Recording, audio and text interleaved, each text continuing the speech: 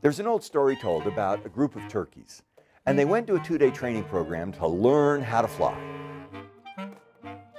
And they learned how to fly by themselves, in a group, in the morning, at dusk, at dawn, over the hills, on the plains, up the mountains, with the wind, against the wind.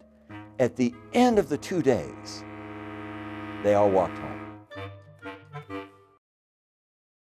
That story is the message of this book. Today in the world, thousands of leaders will get a performance review, a coaching session, a 360 feedback, a leadership training session, and they'll learn what it means to be a better leader. But they all walk home. Our book is about leadership sustainability. How do you do what you know you need to? How do you turn those great ideas into actions and practices? How do you sustain them? We believe if that happens, all the aspirations, hopes, gifts, desires for leadership will become a reality.